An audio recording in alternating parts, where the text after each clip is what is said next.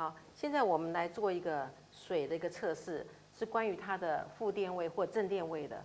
接下来这边有一个自来水跟氢分子2杯水，那我们拿出个机器来测试一下它目前的电位是什么样的状况啊？好，我们放进来这杯自来水，然后把它打开，所以你们看得到，目前它的电位是到正的200多。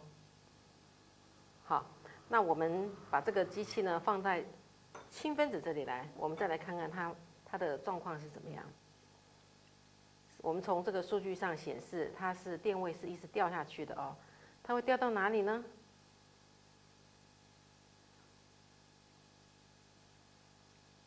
好，我们氢分子它是已经掉到负的吧？负的电位。氢分子是什么样的状况呢？它的 ORP 的值是负的，负的话，它是属于有能量的水，是对抗自由基有很大的功效，所以呢，喝这个水对我们健康是有益的。以上是我们的 ORP 的测试。